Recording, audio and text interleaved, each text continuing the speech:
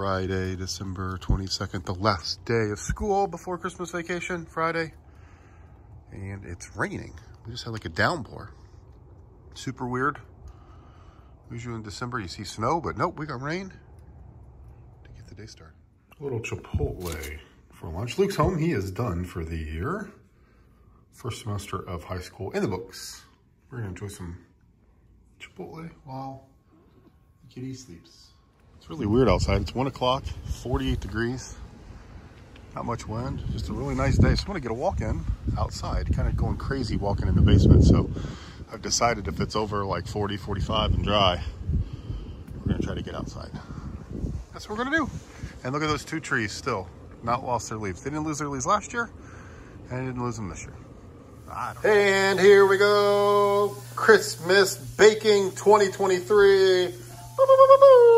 There's some cookies. There they are before they go into the oven. Look at that guy. There's Guy Fieri, but that's not why I grabbed the camera. That's why. It's mid to high 40s right now, but our house feels freezing. So we've got the old fire going. We got some Chick-fil-A. And look at this. We got a couple presents under the tree. How about that? It's Christmas. Christmas has started. And here we go. I like our tree. My tree. Good evening. What a night we've had. We had Chick-fil-A for dinner. It was great, as usual. Then we watched the last 2 episodes of The Crown. Very interesting. Good ending. I wish they extended it all the way up into where Queen Elizabeth actually passed away. You could have seen a bunch more stuff happen, but it was a really good ending. This is not a spoiler because it's everywhere. One of the last scenes is the Queen in all 3 different versions, all 3 of the actresses, like the young Queen, the middle-aged Queen, and then the older Queen that we knew about the last few years. So anyway, we're done with that show. It was really, really good. Now it's like officially over. So very interesting with that. And then we hung out, watched some YouTubes, watched Christmas Vacation. It was actually on 2 times in a row. The Hunger Games is on now, and I've been fighting with a website company, so that's exciting.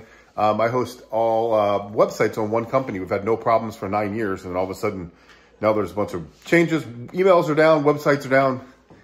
Fun time, and a perfect time of the year to make that happen, right? Just right before a holiday weekend where nobody's going to be working. It's going to be a good, fun time. So I'm going to get up super early, try to knock that out, and then we're going to head to my family for Christmas. So it'll be a good time for that. Just a few more days. But the kids got through their final week. They knocked out those last few weeks here after Thanksgiving. So first semester of 23-24, check, in the book. Luke has completed his first semester at high school, Philip 5th grade, and they did really well. Proud of them. And yeah, we're on to Christmas. Christmas vacation's here. They're off for, I think it was 17 days. I think we counted it. I told them, I said, this is one of the best days I remember as a kid, getting home from school on that Friday.